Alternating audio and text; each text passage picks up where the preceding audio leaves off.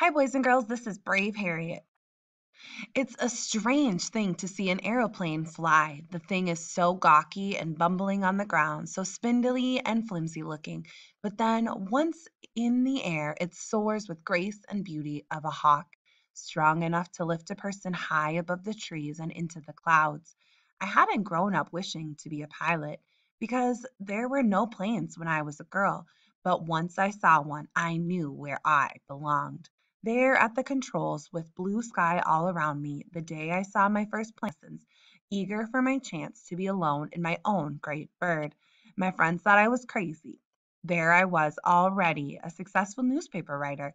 Why would I risk my life in such a rattletrap gum and spit contraption? But to me there was no reason to be afraid, only a reason to soar among the first, high up in the clouds.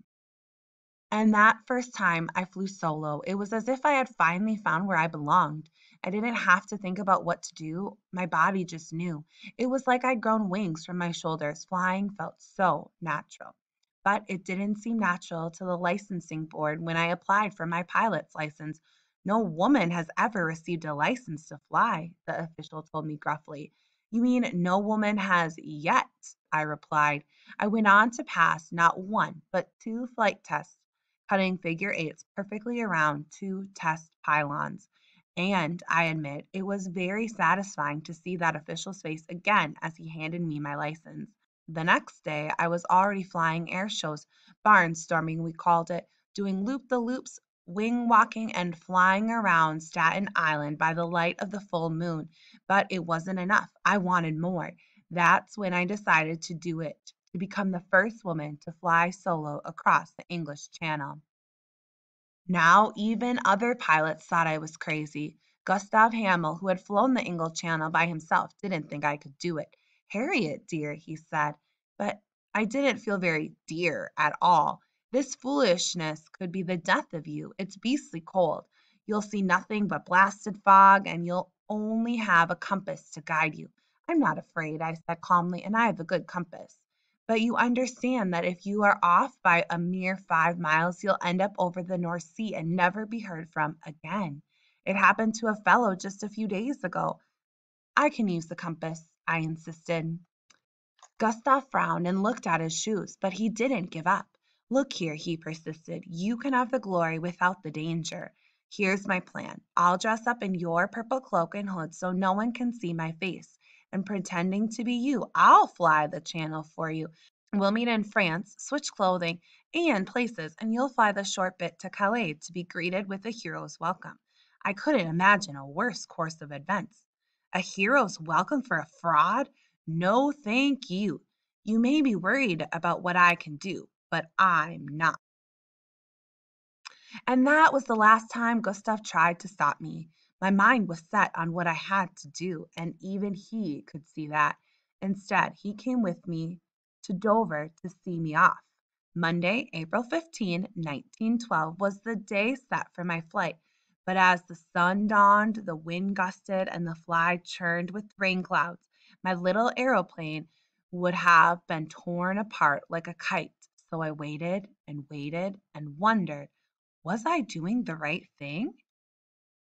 By dawn the next day, the skies were clear and calm, and I felt as sure as ever that I could do this.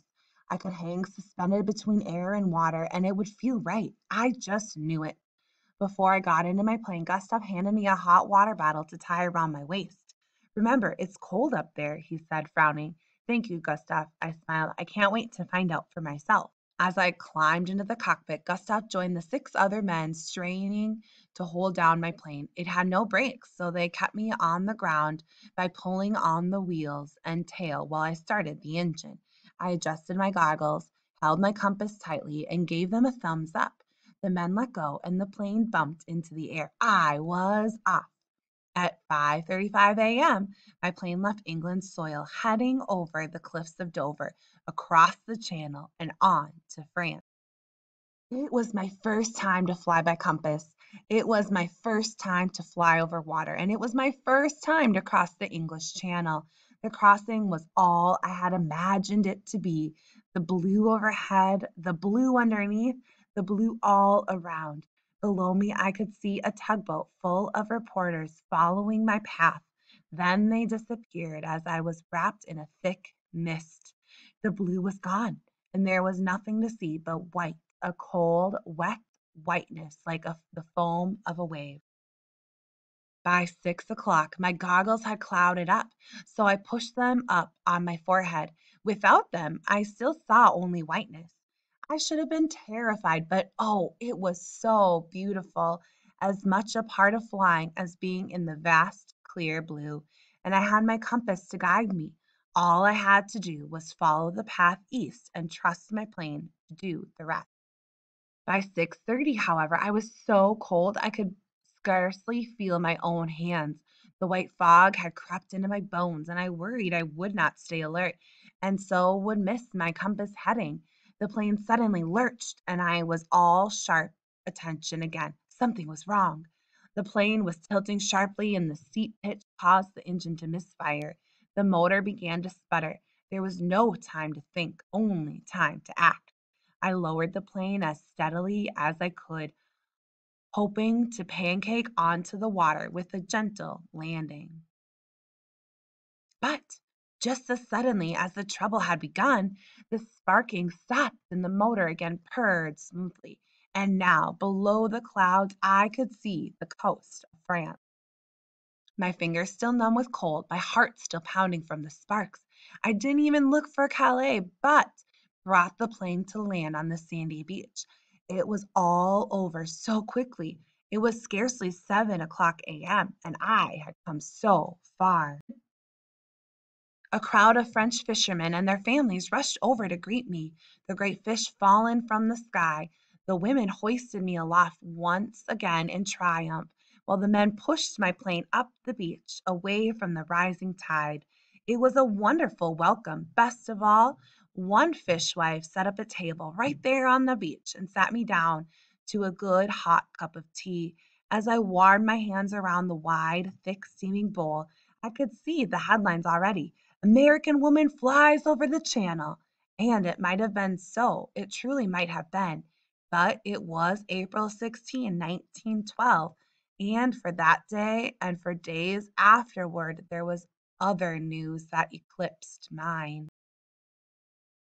But it didn't matter because I knew I had done it. I'd had my time in the clouds, my time surrounded by blue, and that was enough for me. The end.